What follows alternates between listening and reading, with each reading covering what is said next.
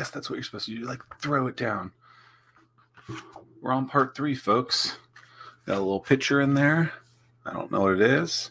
I guess it's the trees from Lost. I mean, trees from Lost in a plane. Part 3, Anomalies in the Wild. Chapter 20. Wow, part 3 is over already. Wow, amazing. Chapter 23. This is the shortest chapter. True or false statement? Let me know. False or true? Chapter 23 is the shortest chapter in Anomaly. HTFSOFTC. What does that stand for? It's called Introduction to the Anomaly. To be an anomaly. Sorry, let me restart that. Chapter 23, Introduction to the Anomaly. I have to stay, on brand and the things that I've done in the past.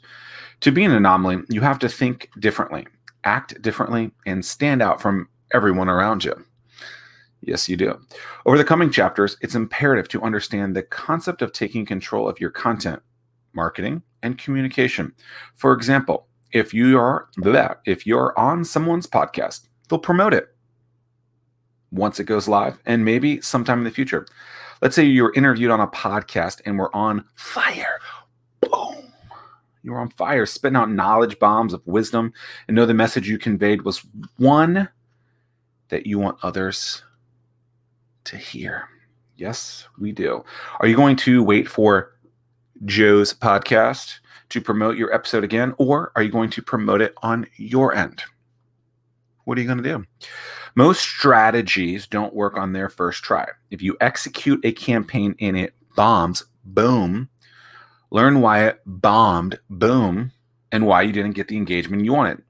It doesn't mean that it was wrong or was the wrong target. There are always a few ways to get the same technique. Keep trying different concepts until one sticks, like Gorilla Glue. Not sponsored. But apparently, according to the commercials, Gorilla Glue sticks. Does it? I don't know. I've never bought it.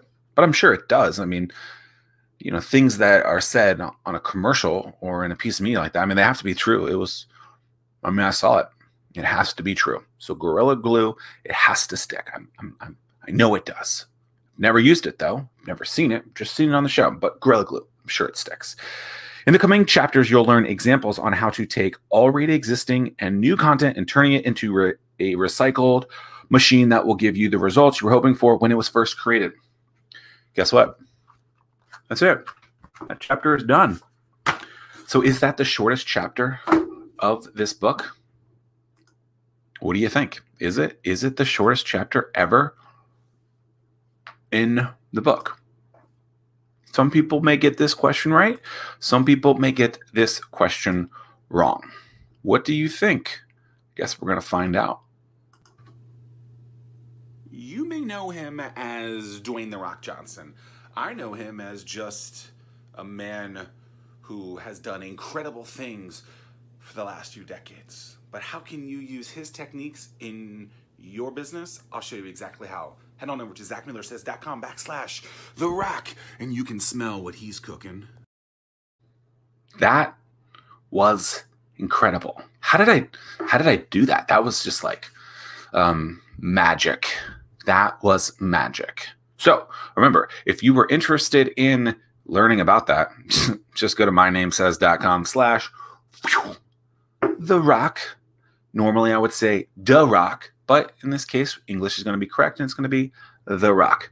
Hope to see you there. Until the next chapter. Peace and pancakes and waffles.